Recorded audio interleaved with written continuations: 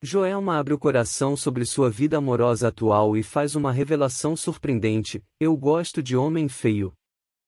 A cantora explicou que está solteira há 4 anos porque ainda não encontrou a pessoa certa e que para ela, beijo é algo muito especial e precisa haver muita conexão. Além disso, Joelma falou sobre questões do passado, como seus problemas com o ex-marido e parceiro de banda, Chimbinha, e a luta para adquirir o direito de usar o nome Calypso.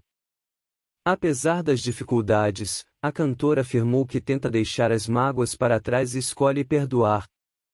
Joelma também falou sobre a decisão de seu filho, Iago Matos, de ir morar com Chimbinha após a separação dos pais, e disse que entendeu a escolha dele. Para a cantora, tudo de ruim que aconteceu foi uma oportunidade de crescimento e fortalecimento. No geral, Joelma mostrou sua sinceridade ao falar sobre sua vida pessoal e como tem enfrentado os desafios que surgiram em sua trajetória.